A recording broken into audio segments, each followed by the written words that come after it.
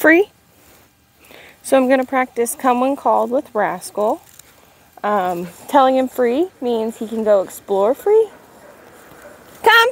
Good boy. Sit. Good job. Because a lot of the times when I call Rascal to me, he gets really excited. Sit. So I put my hand on my leg to give him a target to run to so he doesn't get excited and jump up on me. Free. And then I have him sit before I give him the treats. Free. And then I remind him to stay sitting until I tell him free again so he can go explore. We've practiced in this area before. It's a fenced-in area. That's why he's off leash. So he really can't go anywhere if he wanted to. So whenever you practice at home, definitely practice in a fenced-in area if you're not going to practice with a leash. But if you're going to be out and about where there's no fence, you want to have a safety net on him. Come!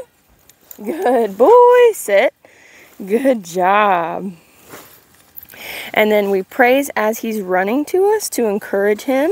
And we take a couple steps back to invite him into our space.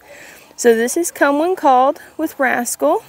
And again, if you're going to practice somewhere new, definitely have like a 30 to 50 foot safety net on him. And definitely reward this command. We want to have a positive association with coming to us when we call. Good job, Rascal.